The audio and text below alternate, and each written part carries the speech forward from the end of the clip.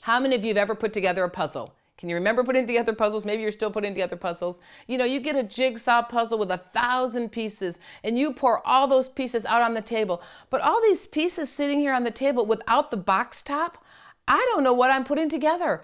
I don't know what this puzzle's supposed to look like. I could fuss around with it a little bit and I could maybe find the corner pieces and I could find the edge pieces, but I would still have no idea what the middle's supposed to look like. And you know, for a lot of us in our Christian life, this is a good picture.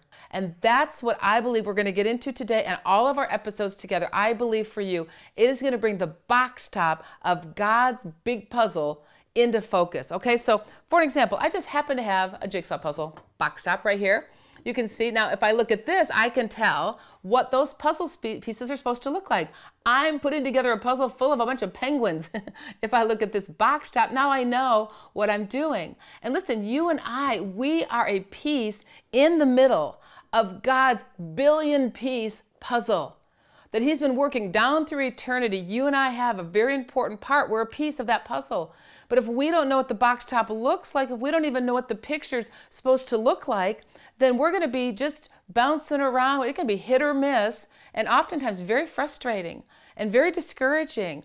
And it's really possible, of course, we know Jesus is the chief cornerstone, right? He's the chief corner piece. We know that.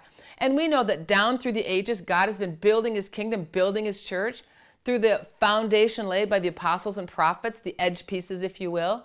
And you and I, likely, we're going to be middle pieces somewhere, and we're going to be connected to other pieces. I mean, that's the thing. When you have a puzzle piece, you know, this puzzle piece is no good all by itself.